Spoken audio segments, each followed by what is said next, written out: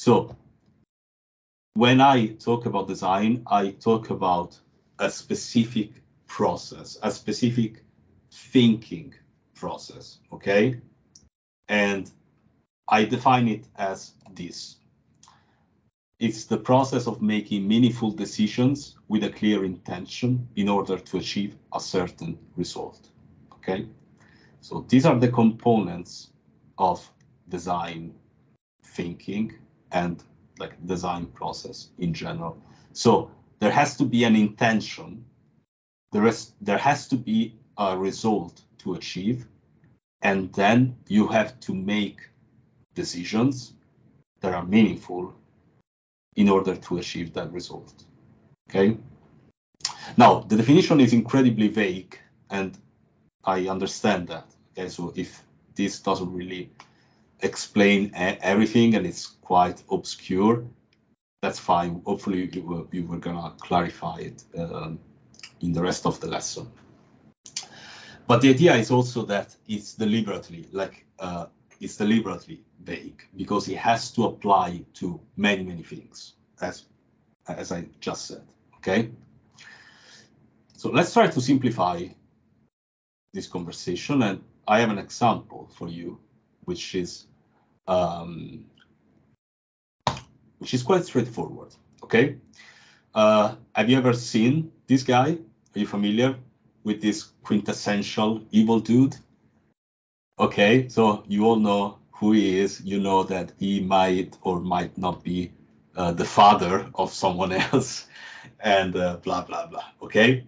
But what it is, before all of that, is a character design, right? Okay, so I'm gonna ask you to do, well, we're gonna do it together. Like I'm gonna do it, you're gonna do it in your head. But we're gonna do a little mental exercise, and the mental exercise is imagine that you have to describe to someone Darth Vader, okay, this guy here. You have to describe to someone else who has to draw it, okay? But you cannot show any image whatsoever, okay? So what are we gonna say? Okay, first of all, he's a very tall guy, and it's a very big guy with very broad shoulders. He is dressed completely in black, okay? Part of the outfit are hard and shiny, kind of like an armor, for example, on the shoulders. Other parts of the outfit are more soft, so it's like it's a softer cloth, but it's very close to the skin, okay? It's not like draping. Then he has a panel with some buttons that look like a stereo from the 1970s on his chest, okay, with different colors like orange, red, yellow, and blah, blah, blah. Now, on his head, he's got an helmet. Now, you might have to look this up, but it looks basically like a German World War II helmet. It looks pretty much exactly like a German World War II helmet, otherwise known as a Nazi helmet, okay? Now, remember the meaningful decisions. Do you think this decision is random or is meaningful? Very clearly, right? There is a message behind there. So this helmet is all painted black and it's very shiny.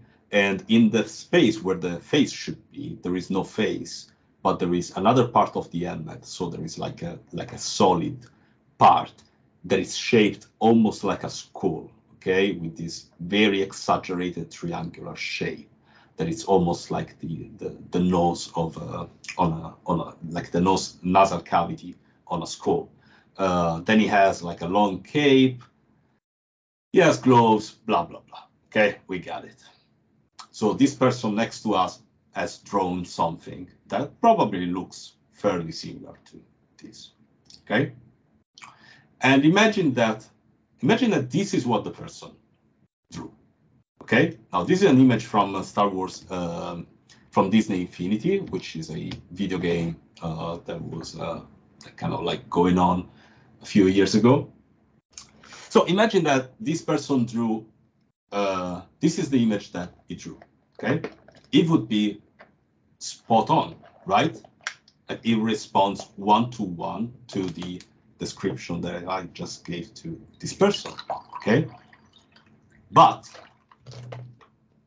when we look at the artwork, when we look at the rendering, when we look at the quality of the materials, like the way that they react to the light, when we look at the proportions, in other words, when we look at everything that we consider art style, these two images are worlds apart. They're not just different, they are worlds apart. And yet, this is the same design. Does it make sense? Okay. What I really want to push on you is the fact that design does not equal art style. Not in the way that we are going to talk about design. Okay, with other teachers, it could, and there's nothing wrong with that. Okay, don't get me wrong. Again, design is a very flexible word. But I just want to make it very clear from the very beginning where my attention is going to be and where I want your attention to be when we work together. And if this was not enough, there's this, which is, yet again, it could be, might as well be the same drawing that the person did, okay? It's the same design, but again, from a artwork point of view, there is nothing whatsoever that these three images share together, okay? So what about environments and props and stuff like that? Well, let's stay within Star Wars. Let's look at this very iconic design of the Millennium Falcon. And let's do the same exercise, okay? So I'm going to tell this person that is sitting next to me, look, this is a spaceship.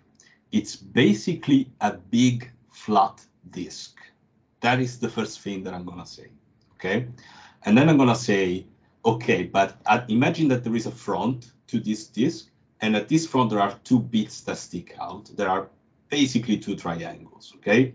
Now don't make them pointy, make them make the tip flat, okay? But other than that, they are two triangular bits that push out on one end. Then there is a big cylinder, there is a cylinder at the center that is kind of like extruded, is raised, but only slightly.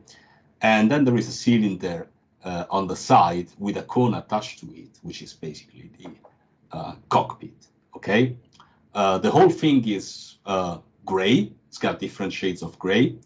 And there are some accents of either a much darker gray or a rusty red color, okay? So that's what I'm gonna say. And imagine that that person gives me the drawing and it looks like this. Again, this is from Disney Infinity. Is the Disney Infinity rendition of the Millennium Falcon. Does it check out with the description that I gave? Yeah, absolutely. It's a big flattened disc. There is a cylinder extruded. There are these two bits sticking out of the front. You know, they are kind of like triangles, but the tip has been flattened. At the point, to a certain degree,